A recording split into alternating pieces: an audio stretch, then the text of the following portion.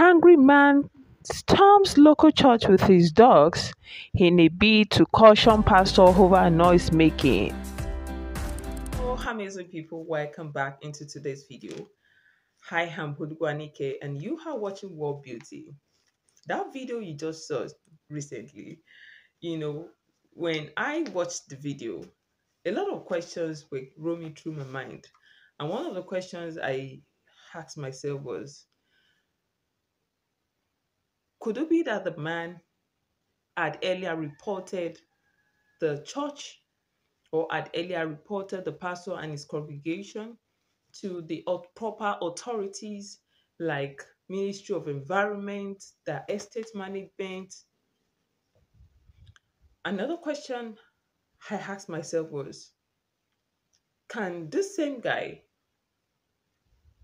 can could he as well pack those three dogs to other religious centers aside church? Could he pack those dogs to a kind of shrine, to a kind of mosque, and with the same level of confidence? And lastly, I said to myself, did this guy thought about his action? Like, what if one of those dogs had hurt one of the church members?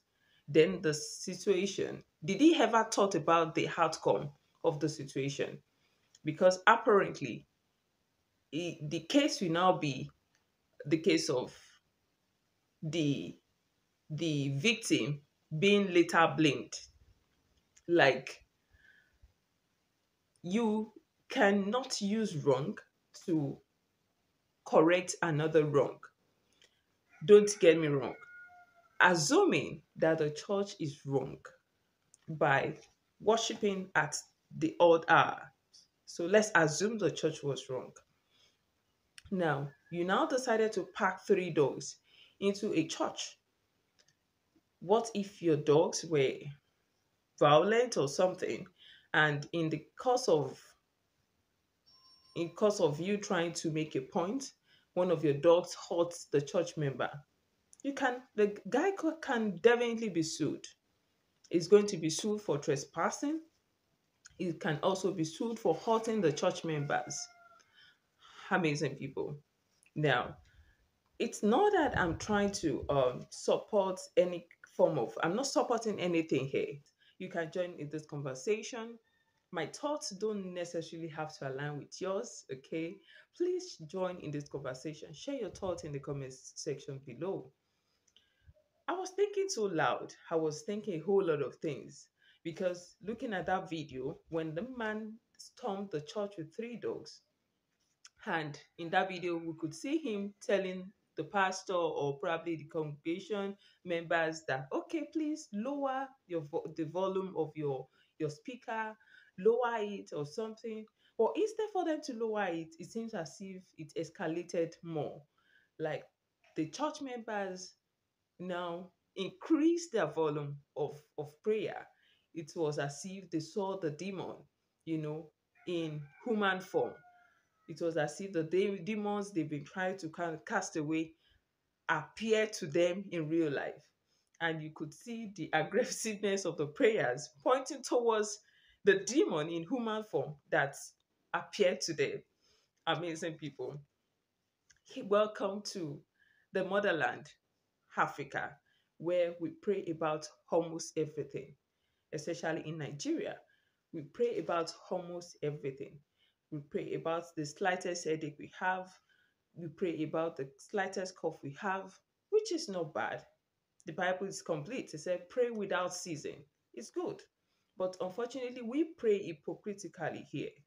I must be sincere with you because it's okay. You know, it's not bad. Praying together. Praying together is very important. We can pray together, but let it not be to the disturbance of others. The moment you start disturbing other people, then it becomes a kind of noise pollution. I don't know if it is acceptable in other continents of the world, but if it is acceptable, please share in this comment section if you're watching from if you're watching outside the continent, Africa, share your thought about this particular aspect.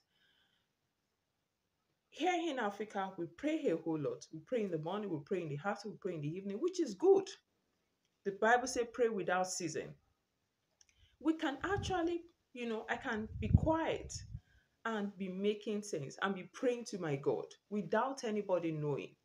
During the time of Corona, a lot of us were praying. A lot of us prayed indoors because we couldn't go out there because of the disease.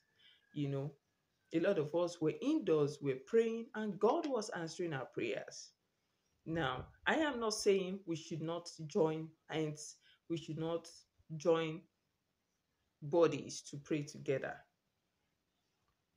But the moment we start using gadgets that could disturb other people, especially during hot hours, like in the night when people are trying to catch some sleep after all the long hours of work, after all the stress of the day, and what they are hearing is that gadget, it sounds somehow like sometimes I've asked myself that could it be that, when we use a low tone, when we try to place pray silently, the demons don't go easily.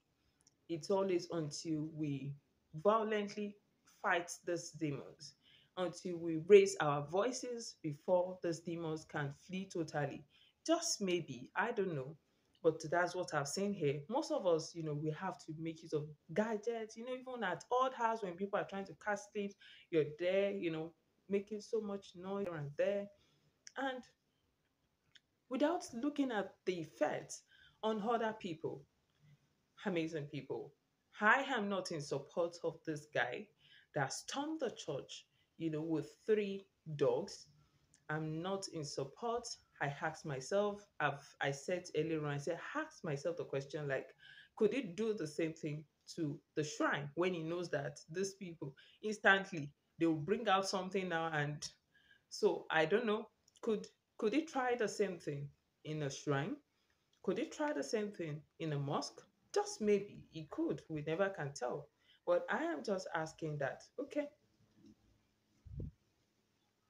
the effrontery he had to step into the holy place, which we call the Church of God, to be able to make his point of view, or to share his point of view, that effrontery or the guts, it takes a whole lot. It's not an easy task. And I must commend him for that. But did he even think about the aftermath of that? If the dog had hurt any of the church members, then definitely it's not going to be a case of being right anymore. It's not going to be a case of complaint anymore because he's going to be sued. If he's sued or charged to court for hurting someone with his dogs, or even for trespassing alone, that is a whole lot. Amazing people, can you join in this conversation? What are your thoughts about this whole thing? It's somehow, when I saw that video, I said, okay, there's a need for me to share. Joining this conversation, thank you for watching today's video. I really appreciate you. Don't forget to hit the like button, share this video, subscribe, and thank you for watching.